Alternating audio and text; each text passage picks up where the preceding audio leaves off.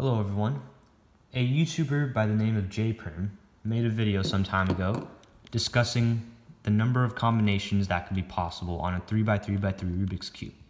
At the end of the video, he challenged us to find out the number of combinations on a 2x2x2 Rubik's Cube, right here. So this is just a video response. So the first thing we can do is we can say that since there are 8 corners, or just 8 pieces total on this 2x2x2 Rubik's Cube, 1, 2, 3, 4, 5, 6, 7, 8, we can say that any of these permutations of these 8 corners are viable. Therefore, we can say that there are 8 factorial different permutations of these 8 corners. That means this corner can be over here, here, here, here, here, here, here, or here. Same with all the rest of the corners. We use factorials to dictate those permutations. Next, we want to realize that not only can these corners be anywhere, they can be twisted in a certain way. So, for 7 of these corners, there are 3 ways it can be twisted. So let's look at this one. This is a white, green, and red corner. It can be like this, or it can be green on top, white on the right, red in the front, or it can even be red on the top, green on the right, white in the front. There are 3 ways all of these corners can be, except for one. Now I'll explain why.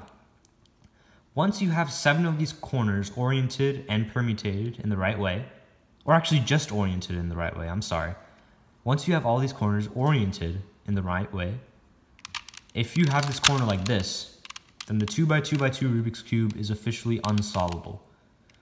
This last corner has to be in a certain orientation in order for it to be solvable. So even if it was like this, it would be unsolvable. Only when it's like this, when it's in the correct orientation, is this cube solvable.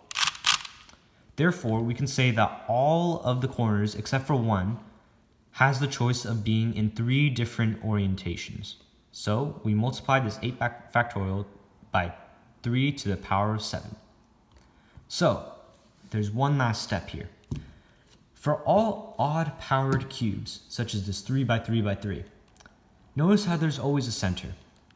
So you can see right here. These centers dictate the space in which the orientation must be.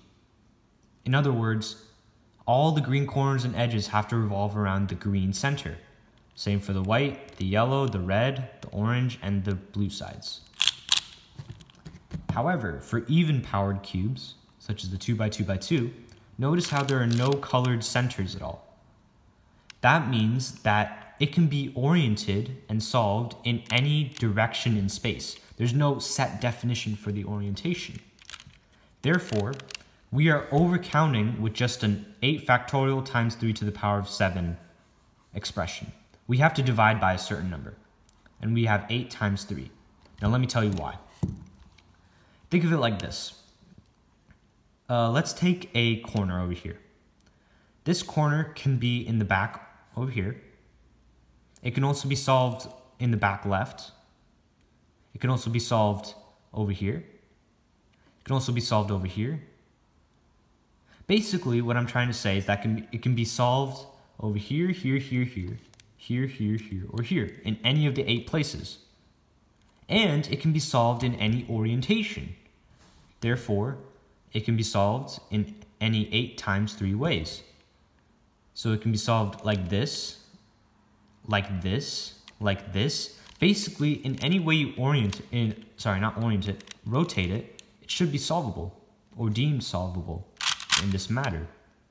So we say it can be solvable, so that we can say the first corner can be solved in any of the 8 spaces and any of the 3 rotations. And we divide by that. We divide by 8 times 3, 24.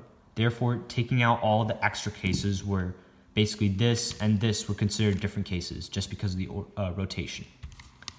So this expression right here equates to 3,674,160. So this is a number right here. This is the number of combinations. 3,674,160. And there you have it. I hope you guys enjoyed this. Special thanks to Perm for thinking of this question. And yeah, see ya.